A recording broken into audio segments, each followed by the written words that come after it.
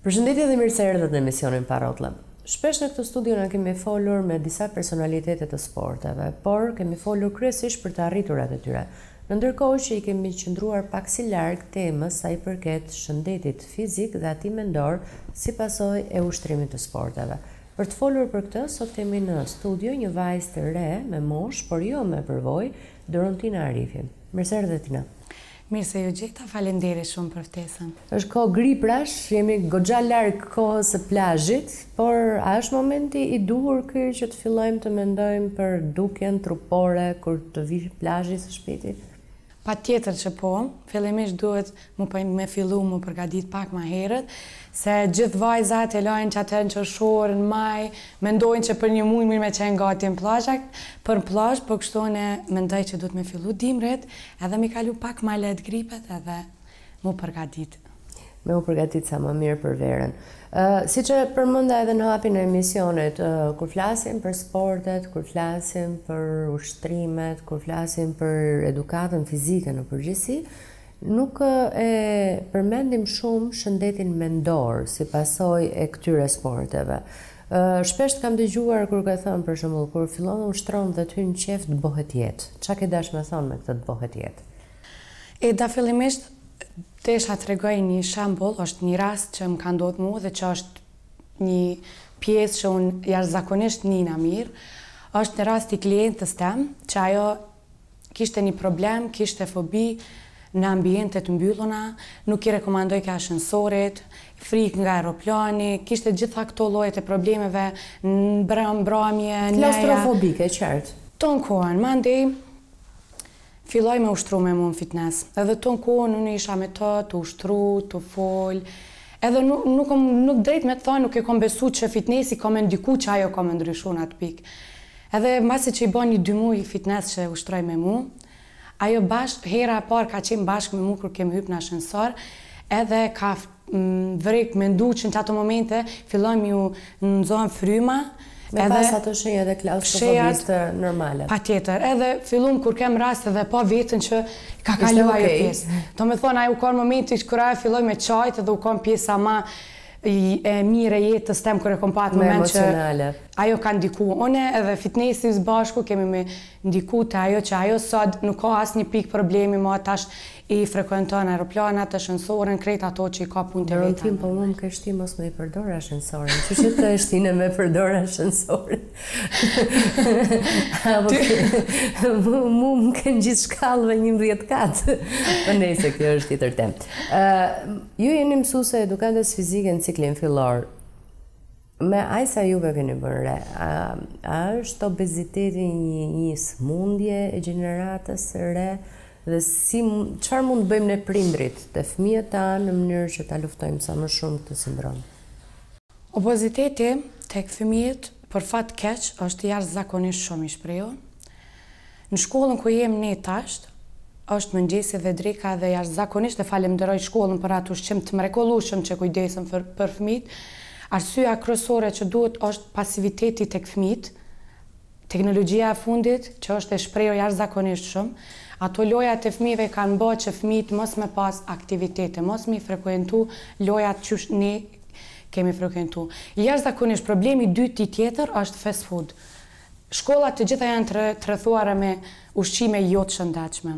Ajo çka unë i rekomandoj prind është që jashtëzakonisht shumë kujdes për fëmijët, që sa më shumë me pas ushqimin adekuat, ushqime të shëndetshme, mundu mi u largu ushqimeve jo të mira, edhe sa më shumë me bind fëmijët që duhet me pas ma shumë aktivitet. Tek e fundit, fëmija është fëmijë edhe duhet mi bë rregull, që e ki një orë në ditë e telefonin edhe s'ka ma, jo me lënë që ata dojnë vetë, sa ata nuk e kuptojnë tash për tash.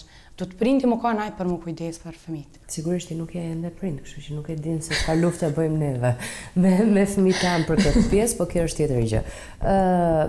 E përmendet çështjen e fast foodeve. Në përgjithësi të gjitha shkollat, po flas ato në Prishtinë, janë të rrethuara me fast food. Dhe është bërë pak edhe si e modës që fëmijët mos me marrë ushqim me vete, që të hanë shëndetshëm në pushimin e gjatë nëpër shkolla. A do ishte momenti që të fillonin prindrit bëshin më të vetëdijshëm për këtë pjesë? Si e mendon ti? Unë zakonisht për çdo fëmijë që më takon që mbien rasti me fol me ta, unë them që nuk është me marrë ushqim prej shtëpisë, po duhet jashtëzakonisht. Nuk është shenjë varfërisë, për nuk është shenjë, ajo për shenjë kujdesit. Patjetër, ajo është shenjë që ti kujdesesh për vete. Unë tash, sa herë që takoj një fëmijë, bisedoj me të dhe i them, ti kur merr shkollë ushqim, thuj fëmijëve që mu ka thënë trajnerja jam, thuj që unë jam trajnera jote, edhe nuk guxoj me hangër ushqim. Edhe ai kupton edhe merr të mirat e tua. Se jashtëzakonisht ato janë, se më vjen keq për ata që i kanë këto biznise, po kjo është ma e keqja për fëmijët e tonë, se jemi të shku te poshtë. Bizneset e fast foodeve janë gjithë botën, asnjëherë s'kan falimentu, por është tjetër gjë kur e rrethon një shkollë dhe detyron fëmijën. Po, unë asnjëherë nuk them që nuk duhet më hangër kur ato. Unë s'jam asnjëherë kundër tyne. Se ka raste që edhe unë një herë në 3-4 muaj ose 5-6 muaj një herë me provu. Po jo, po. Unë nuk jam ajo që i thom edhe klientëve të mia, mos ha diçka të nkohen, ha veç shëndetshëm të jetën. Unë them e kem një jetë, edhe duhet një ditëlindje, një festë, një pjesë ëmbëlsirë, nuk është diçka që bëhet nami. Unë edhe për vitin e ri, kom thonë hani, çka ju menoni me hangër se kur të ktheni ja u heqë unë. Hani me limit, mos e tekaloni limitin. Patjetër, gjithçka duhet në kontroll. Sa po merren të rinjtë e sotshëm me sportet? Po flasim njëherë për fëmijët që janë në ciklin fillor të shkollës dhe pastaj do vim edhe deri te moshat e mëdha si unë. Unë filloj çdo ditë edhe i shoh fëmijët edhe të kohën të fillu më marrë me aktivitet edhe të fol të kohën për sporte, për dëshirën, edhe jam tepër e lumtur kur i shoh prind edhe i bin fëmijët me ushtru tek unë. S'është që unë jam veç trajnere fitnessit, po mirem edhe me fëmijë, edhe i largoj, edhe kam tepër shumë klientë që janë. Për periudhën e shkollës ku ju jeni mësuese, aty domethënë sa e shihni, sa aktiv janë fëmijët e shkollës kryesisht? Jashtëzakonisht shumë. Jashtëzakonisht shumë. Arsyeja është problemi ka qenë veç te profesorët, se duhet lëndën e gatës fizike me bëj interesant për fëmijët. Momentin që ti i bind, unë nuk jam aty veç me mësu me lujt futbol ose me mësu me lujt volleyball. Unë ma shumë luj rolin e pedagogës edhe bisedoj me ta pse duhet me ushtru, pse duhet me hangër shëndetshëm, pse duhet mu marrë na me vetën për nesër me qenë ma të mirë. Edhe ma të suksesshëm edhe në krejt arsyet pse ti mund është me mri njët janë qëto. Jo tina po ti ke qëllu një për shembull, po zakonisht në përgjithë shkollat kudo që janë, ora e edukatës fizike quhet ora e pushimit. Ora përpara pushimit madh është fitore madhe. Si duhet ndryshoj kjo lloj mendësie? Po besoj që ka fillu me ndryshu. Gjeneratat e reja veç kanë fillu me ndryshu. Tash edhe krejt shkollat e reja i kanë profesoreshat e ri, si që kom pas fatin edhe unë në shkollën ta me qenë. Kështu që po shpresoj që s'ka rrallë ose me thonë hiç shkollë që nuk mirën shumë e fëmijët. Kur është mosha më adeguate që fëmijët me fillu me marrë me sporte, po flasim?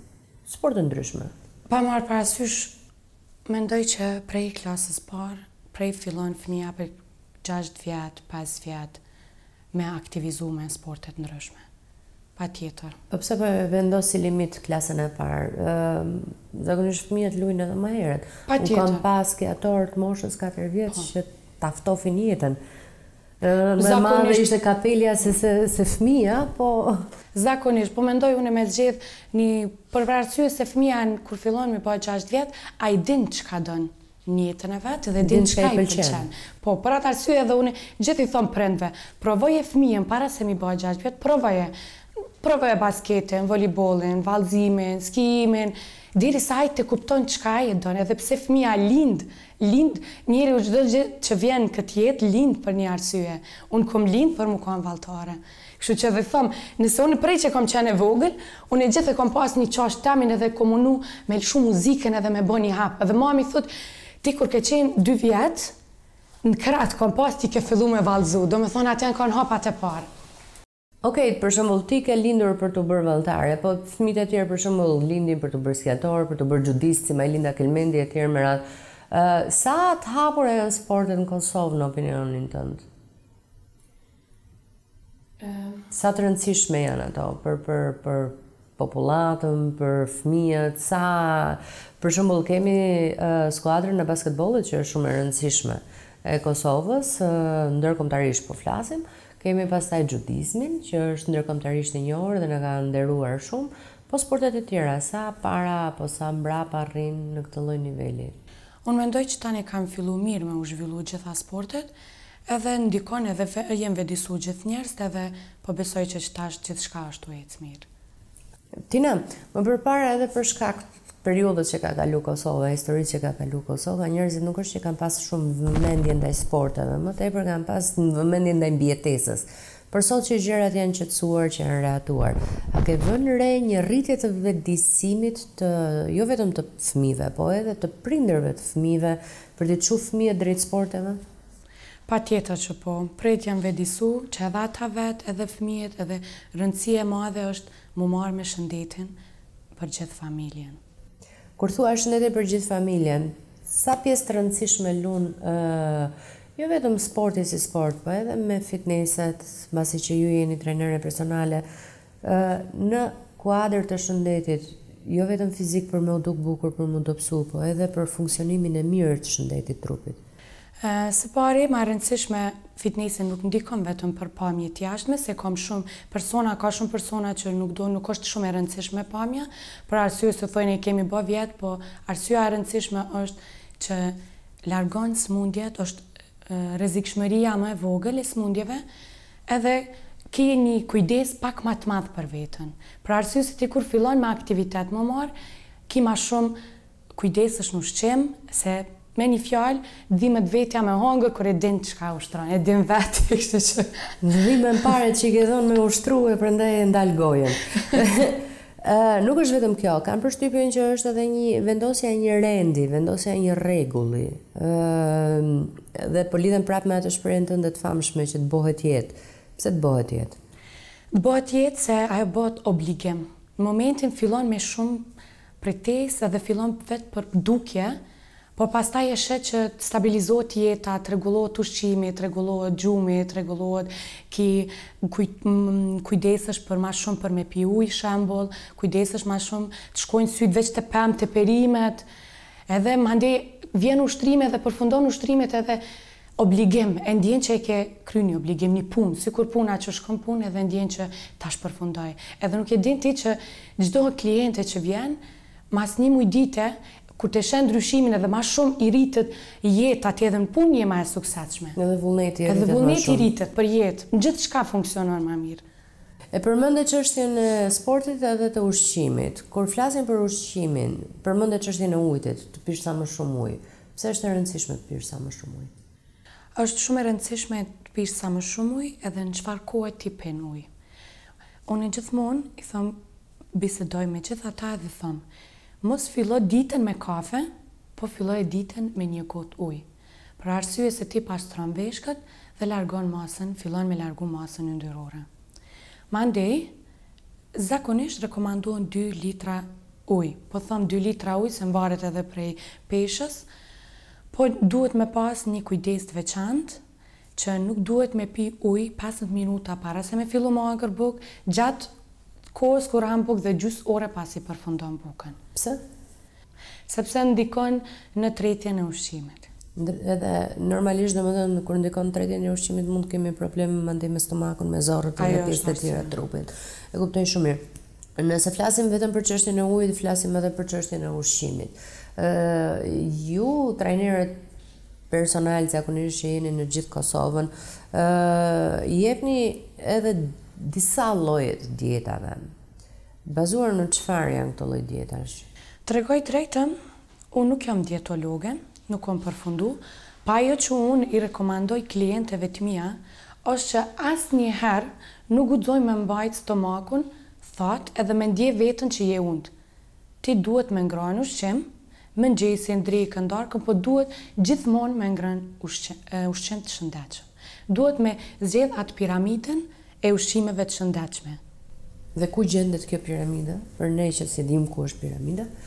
Patjetër që duhet me fillu prej mishit, perimeve, pemëve, vetë që kanë protein, që asnjëherë nuk duhet me mungu në ditën ose në shujtat e tua, po ti duhet me nda ditën në 3 shujta, 3 menu, do me thonë 3 herë dhe 2 herë ke më hangër pemë. Ato janë ajo që unë ja u rekomandoj klientëve të mia. Do me thonë hanë mëngjesin, pastaj pas 2 ore hanë një frut, që është i asaj faze që jem ati sezoni, mandej hanë drekën, prapë mandej hanë një pam, ose hanë badema, ose diçka, mandej prapë e kem darkën. Është e fundit. Faktikisht, të gjitha këto dieta që janë online në internet, që mund gjendesh me shumica, apo që rekomandohen nga njerëz të ndryshëm, nëse s'kombinohen me fitnessin, nëse s'kombinohen me ushtrime sportive, arrin të rezultatet e duhura? Vetëm me kujdesin ushqim, është e vërtet që humpesh, mirë po patjetër që duhet të bashkëpunim me fitness për arsye që muskujt, për arsye të muskujve, për arsye të trupit, mandej se ti humpesh, po fillon lëkura dhe lëshot, kështu që duhet bashkëpunim me fitnessin, bashkëpunim me ushqimin, edhe arrim ato të durën. Arsye se unë, ato që ja rekomandoj unë, është se unë e di sa i shpenzoj. Mandej ato që ne i ngrojmë dhe ato që unë i shpenzoj, arrim deri te rezultati i fundit. Domethënë duhet ushtrime, të paktën disa ushtrime në mënyrë që të lidhet trupi. Për ne që s'kemi kohë, jam shumë e sigurt domethënë që përgjigjja që ke marrë gjithmonë do jetë s'kam kohë të merrem me fitness. Çfarë rekomandohet zakonisht? A din çka them unë me këtë pyetje kur ma bën pyetjen? Nëse ti nuk i gjen një orë kohë për veten, atëherë unë s'di nuk ja vlen pse jeton. Një orë duhet gjithsesi mi gjetë për veten. Megjithatë, për të bërë avokatin e të gjithë atyre që nuk e gjejnë një orë kohë për veten, përfshirë dhe mua, është puna në pyetje, janë fëmijët, janë familja, janë 100 gjëra të ndryshme që një orë kohë për veten është një luks i tepruar. Normal, patjetër, por ata që nuk mund asesi të gjejnë kohë, unë i rekomandoj që të kenë kujdes jashtëzakonisht madh në ushqim, patjetër që po, dhe të mundohen që ato t'i kompenzojnë me ushtrime në shtëpi, ose jashtëzakonisht të dalin me ecë natyrë, një orë në dite, ose gjysore, ose pak t'i largojnë ashensorat, t'i largojnë veturat, mundohen sa ma shumë me ecë, të mundohen gjatë kohës lirë me dalë me vrapu, kem vendin, kem gërmin, patjetër që më mundu të paktën me bë diçka për veten. Bile një orë në ditë me ecë. Një orë në ditë me ecë, gjatë kohës që ti je aktive duke bërë tjetër gjë. Ato punët e tua që nuk po mundesh me lënë me orë, një orë. A quhet ecje edhe pjesa brenda shtëpisë? Kjo është një pyetje që ma bëjnë gjitha visat në fakt. Patjetër që po, patjetër që po. Sepse gjitha visat thonë jemi gjithë ditën duke marrë me punë ndryshme brenda shtëpisë. Është patjetër, por nuk është e mjaftueshme, por nëse nuk ka asesi mundësi, edhe ajo është pjesë. Pjesë e një orëshit, llogaritet. Çam ka bërë përshtypje, përveç ne njerëzve abnormal që duam të dobësohemi, janë edhe ata njerëzit e tjerë që duam të shëndoshen.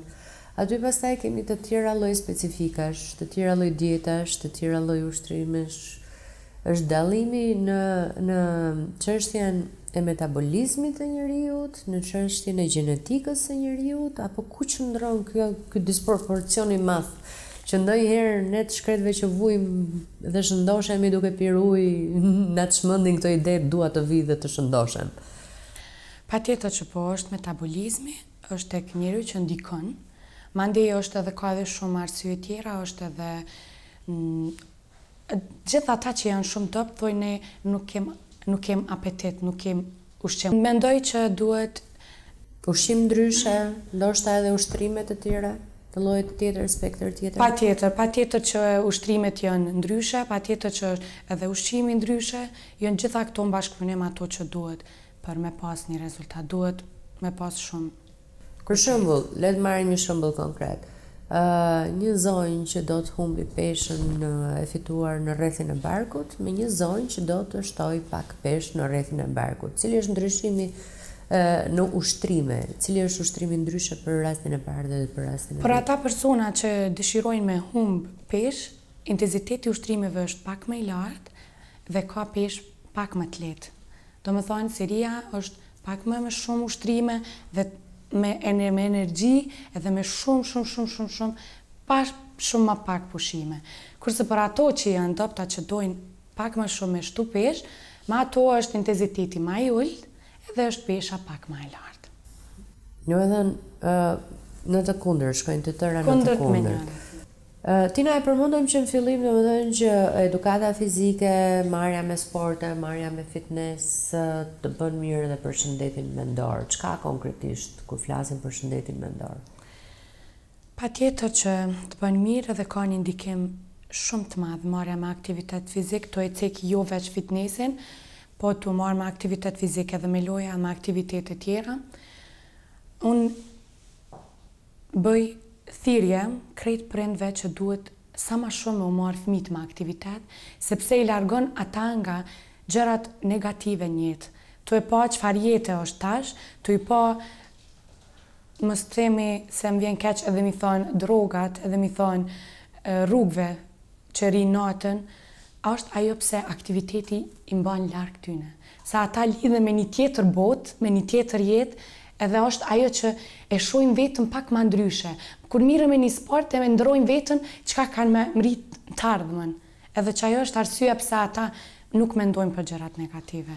Kështu që unë i them sa ma shumë, mu marrë fëmijët me aktivitete, sa ma shumë me pas ma pak stres, ma shumë koncentrohet në mësime, për qatë një orë që ajo rinë telefon, qatë një orë me pas në aktivitet fizik, ai edhe ma i mirë ka me qenë në shkollë. Unë e garantoj që edhe ma i mirë ka me qenë në shkollë, edhe në krejt gjërat e tjera tjetës. Nuk është që i pengon, se ka shumë prind që thonë... E hum kohën. Po, nuk mund me marrë me aktivitet një orë, se hum kohë se ka me mësu. Jo, ai edhe ma shumë mundet me mësu në atë kohë që mirët me aktivitet. Kohën që gjenë, mirët edhe ma shumë me mësime.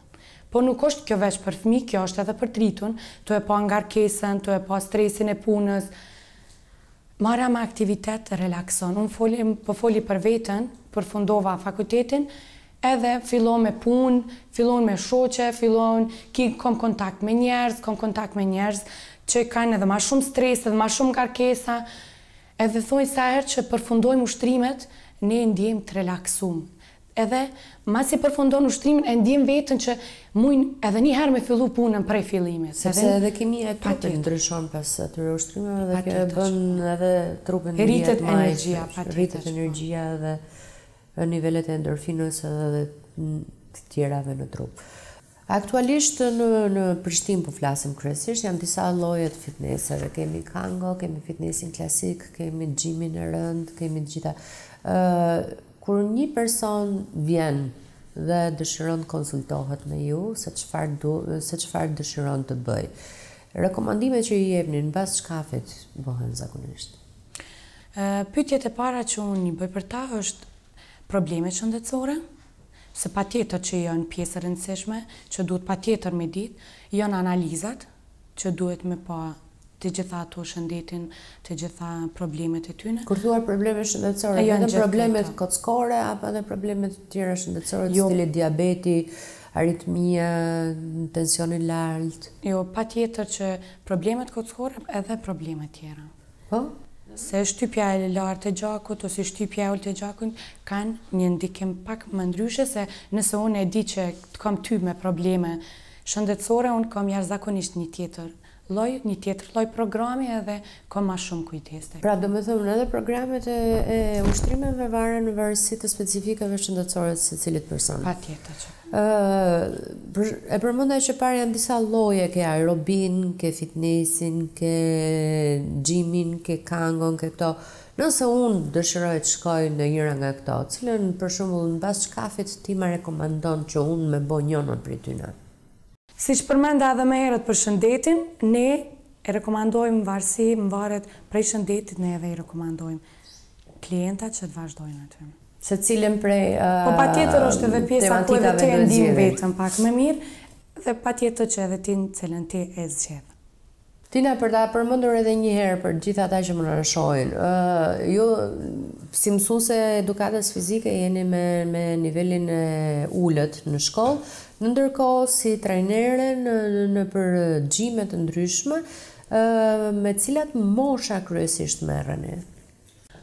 Unë nga mosha 12 vjeçare, 13, deri në moshën 55 vjeçare, 60 më varet. Po patjetër që duhet me pas kujdes, edhe është ndryshe, ato 60 vjeçare kanë intensitetin e ushtrimeve pak më aty. Po arsyet që tha që ceka pak më herët, ato që vinë 60 vjeçare vinë veç për mu relaksu dhe për mu ndje pak më të reja me vetën. Domethënë, faktikisht kur thu 60 vjeçare, por unë kam parë personalisht edhe jashtë Kosovës, kam parë edhe 80 vjeçare që merren me aktivitete të ndryshme fizike. A ka një limit moshe, mosha më e lartë? Jo, nuk ka një limit moshe, po te ne hala nuk ka ardhur. Ai vedisimi që Ajo lloj edukate. Ajo lloj edukate. Mirë, po tash kur shoh të vjetra që vinë fitness, unë edhe më shumë, ne trajnerat edhe më shumë gëzohemi që jemi çdo ditë e tu vedisu çdo ditë, edhe pse fitnessi është bë jetë, unë ton kuan, them është bë jetë, se jashtëzakonisht fitnesset janë tepër të frekuentuara dhe janë jashtëzakonisht të mbushura shumë. Me këto platformat online, janë disa lloje të platformave online të cilat vinë edhe në formën e reklamave të ndryshme dhe të gjitha dhe të dirigjojnë në ushtrime të cilat i mund t'i bësh në kushte shtëpia apo të tjera.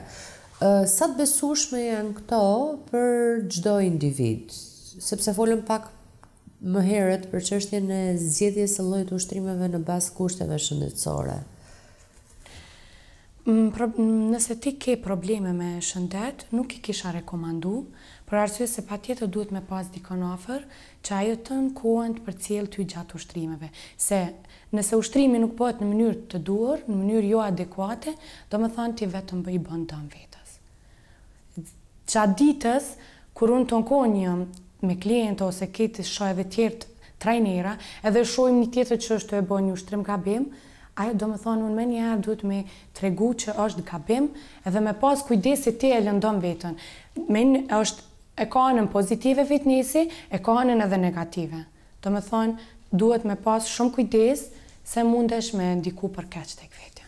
Kur mendon se mund pavarësohet një klient i fitnessit nga trajneri personal?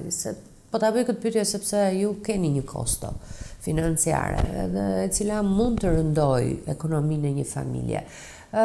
Kur mendohet se një klient juaj, po flasit gjithë trajnerëve, arrin momenti që pavarësohet dhe mundet vetë me vazhdu ushtrimet me një mbikëqyrje minimale, le të themi, që mos ta lëndoj veten.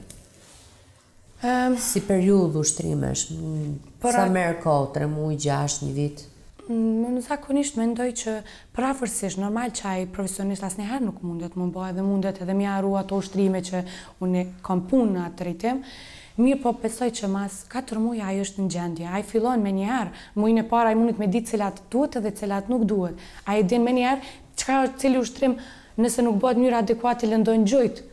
Po mendoj mas 3-4 muaj që është arsye pse ai e kupton edhe i kupton ushtrimet si duhet, atë programin, se unë gjithmonë të thëmë, nëse ti jem fitness, ne mendojmë se nëse ti jem fitness, edhe çdo ditë fillon edhe ushtron shpinë, kome, kraje, gjithë ato ajo është gabimi më i madh që mundet më po. Fillon, shkon fitness, bën, gjithmonë fillon me nxemja, është gabimi më i madh nëse direkt e hyn te pesha, bën 20 minuta, zakonisht rekomandoj 20 minuta nxemje, mandej fillon në pesh, ose në plan program që ti ki për atë ditë. Gjatë javës tone e ndan javën. Sot ushtron për shembull shpinën. Ke sot këmbët, ose ndan, jo gjitha për njerë, se ti nuk bën asgjë. Ajo është arsyeja pse demoralizohen edhe nuk shkojnë më në fitness. Unë kom dëgju çdo i dytë thotë, nuk du ma se mu ka bë bajat fitnessi, se shkon 1 muaj, 2 muaj, 3 muaj, 4 muaj, nuk e sheh asnjë rezultat. Nëse ti se sheh rezultatin, do të thotë që diçka i nuk e bë gabim. Diçka i të bë gabim edhe nuk i vullnet më me shku. Ajo është arsyeja pse duhet me nda me plan program. Edhe kjo është që unë e përgjithë e spjegoj, jo veç për ata që janë me mu, ata që më zgjedhin mu me ushtru. Po unë i foli gjithë dhe i thëmë, ndaje vetën, ndaje javën çka ti dënë me ushtru. Jo me bë 7 herë një javë ushtrime, sa është e tepër, po bën 4 herë një javë të ushtrime, një të bën veç kardio. Mirësh ose del natyrë, ose del në fitness, ama duhet gjithë qysh me bë 4 herë një javë edhe me nda javën ose ditën çka ti zgjedh me bë, për me mujt me pa rezultatin. Një pyetje interesante kështu sa për kuriozitetin tim personal, kush merret më shumë me fitness, femrat apo meshkujt? Patjetër që meshkujt kanë qenë, dhe i po tash po mendoj që edhe femrat jashtëzakonisht shumë është rrit numri, kështu që për ja lo femrave kësa here për mja uritë edhe pak ma shumë vullnetin që dhe ato që po mendojnë me ardhë, me fillu sa ma shpejt jo me lanë të hanën ose të parin që shërgjith, po fillon nesër. Mos e le as të parin e as prej të hanës, po fillon nesër edhe bëhemi pak ma shumë dhe vedisohemi edhe ma shumë si popull. Dhe për fund, nëse ke diçka përmeshtu që nuk të pyeta? Jo, nuk kam diçka përmeshtu, veç desha me të thëmë faleminderit ty për ftesën. Një mesazh të luftme për gjithë ata që që e kanë me dy mendje të merren me aktivitetet fizike? Gjithë ata që e kanë me dy mendje, ja u këshillu që sa ma shpejt me fillu me aktivitete, se ne si trajnera, ne si mësuse, ne si ata që mirëm me edukat fizike, ne si ata që kemi studiu, i garantojmë që do t'i ndryshoj jeta për them 100%. Ka me pas një jetë sa ma të letë, sa ma pak stresuse dhe sa ma shumë vullnet. Kështu që provon e vetë dhe mundin me pa vetë që kam janë vletë. Edhe kanë më kanë ata që nuk kanë me lanë më fitnessin. Derisa të pavarësohen. Okej, Tina, të falenderoj shumë që erdhe. Biseda ishte shumë e këndshme, edhe pse me disa intro të vogla, thënë personale, mes meje dhe teje, të cilat janë çështjet tonat. Shpresoj që të vish sërish në studio të flasim edhe herë të tjera për sporte specifike. Fjala vjen për volejbollin dhe sa shumë luhet ai në Kosovë. Faleminderit shumë edhe për ty për ftesën. Ishte kënaqësi e imja. Shpresoj që shihemi prapë dhe shpresoj që ti sa më shpejt fillojmë më marrë me aktivitet. Është çështje kohe gjithmonë. Nderuar teleshikues, unë ju falenderoj shumë që qëndruat me ne. Bashkë kemi takim javën e ardhshme sërish në valët e radio televizionit të Kosovës, sintoksore dhe satelitor. Tonk.